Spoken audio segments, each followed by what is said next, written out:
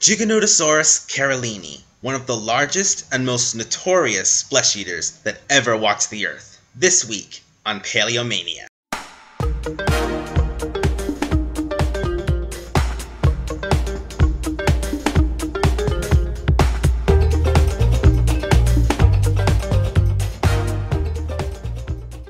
Hello everyone, I'm Ryan the Raptor Guy, and welcome to this week's episode of PaleoMania. Before we get to our main topic of the video, I'd like to give a little update to one of my previous videos that I did a little while ago.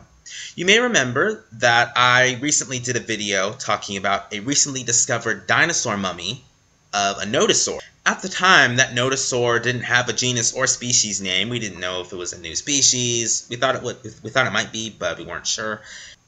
Well, that nodosaur officially has a name, Boreapelta markmitchellii. As if discovering a well-preserved nodosaur mummy wasn't exciting enough, scientists also found melanosomes preserved. Melanosomes are pigment-producing cells, and they're responsible for producing color in the skin and fur of mammals, the skin and scales of reptiles, and the scales and feathers of birds. What the research on the melanosomes revealed is that Boreapelta was actually reddish colored on the top with what appears to be a pale underbelly. So this appears to be a case of countershading. In nature, we often see animals that are countershaded. They have a darker color on the top and a lighter color on the bottom.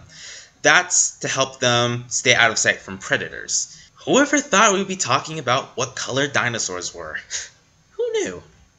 This episode's going to be a little bit different than the typical episodes that we've been doing. Why, you ask? Well, believe it or not, this is PaleoMania's 10th episode!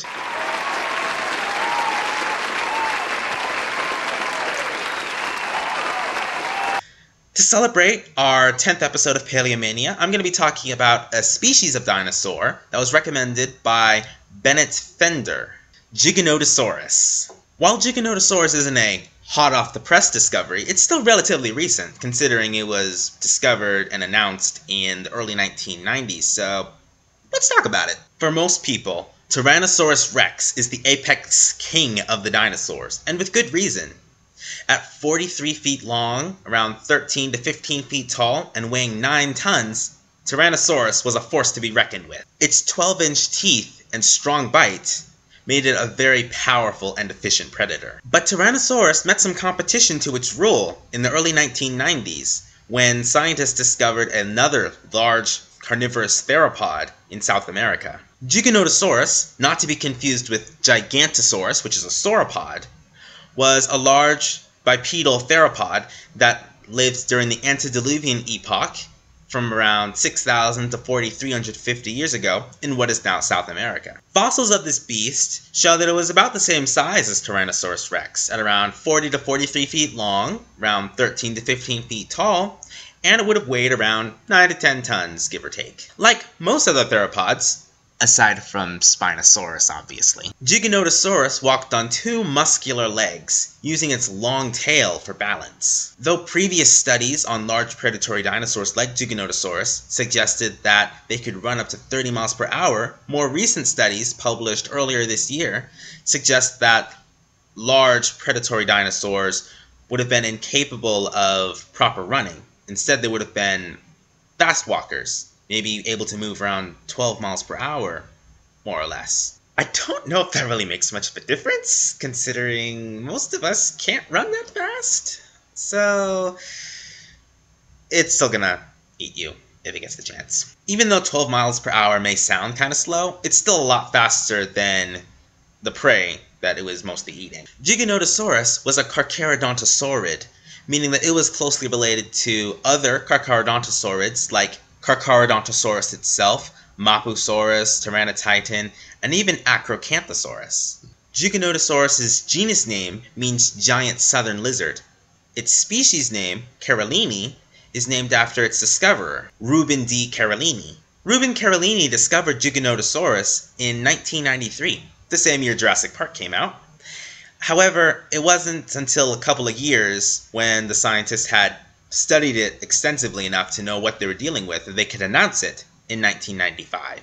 After this new species was announced, People were astonished that there was a predatory dinosaur that rivaled Tyrannosaurus Rex in size. So how did these two carnivores compare? Firstly, Giganotosaurus and Tyrannosaurus probably never would have met. They lived in two completely different parts of the pre-flood supercontinent that we call Rodinia.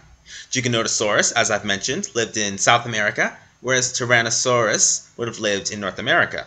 Though they look kind of similar at first glance, there are many things that set these two predatory theropods apart. Tyrannosaurus had a stocky body build, while Giganotosaurus, on the other hand, was more gracile. The largest known skull of Tyrannosaurus Rex is around 4.8 feet long and filled with dozens of 12-inch conical-shaped teeth that would have been used to puncture and crush bone and flesh and whatever else got in the way. Giganotosaurus, on the other hand, had a skull that was just over 5 feet long, and instead of railroad spike-shaped teeth, the teeth of Giganotosaurus were thin and knife-like. The teeth were serrated front and back, and they would have been better at slicing through flesh, rather than crunching like Tyrannosaurus Rex would do. T-Rex's famously short arms only had 2 fingers on each hand, whereas Giganotosaurus's arms, which were slightly longer, would have had 3 fingers on each hand.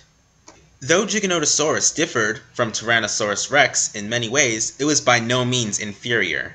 God gave Giganotosaurus and other members of its created kind special features that helped it to not only survive but thrive in its habitat and take on specific types of prey.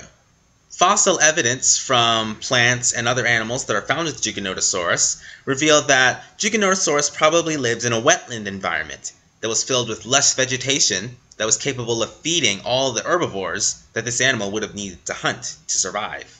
Though Tyrannosaurus was stockier than Giganotosaurus, evidence seems to suggest that it would have hunted prey its own size or smaller, like Triceratops or hadrosaurs, such as Edmontosaurus. Giganotosaurus, while it would have undoubtedly hunted animals smaller than itself from time to time, some scientists believe it also would have hunted prey much, much larger than itself. I'm talking about sauropods. There were many different species of long-necked sauropods thriving in the areas that Giganotosaurus inhabited, including one of the biggest sauropods that ever existed, Argentinosaurus. Not only was Argentinosaurus one of the largest sauropods that ever existed, but it may have been one of the largest land animals that ever walked the earth. Some estimates put it at around 88 to 110 tons in weight, depending on who you ask, and it may have stretched to over 130 feet in length. This is an enormous animal. How did a 9-ton Giganotosaurus possibly take down an animal over 10 times its own size? Well, recent discoveries of a closely related species reveal that Giganotosaurus and its cousins may have hunted in packs.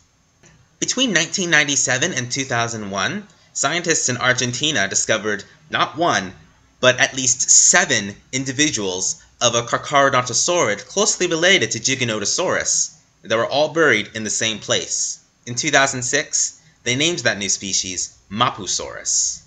While we can't be 100% certain, it's possible that creatures like Mapusaurus and Giganotosaurus would have hunted in gangs to bring down prey larger than themselves. This is where the difference between Giganotosaurus and Tyrannosaurus come into play. Giganotosaurus used its meat-slicing teeth to rip chunks of flesh off of its prey, kinda like a great white shark. A well-placed bite would have allowed the Giganotosaurus to simply sit back and wait for its prey to succumb to shock or loss of blood or exhaustion, or all 3. Now, in Genesis chapter 1, we read that God created all the different kinds of animals, including the original members of Giganotosaurus' created kind, to be vegetarians. So, why are dinosaurs like Giganotosaurus so well designed to hunt and kill?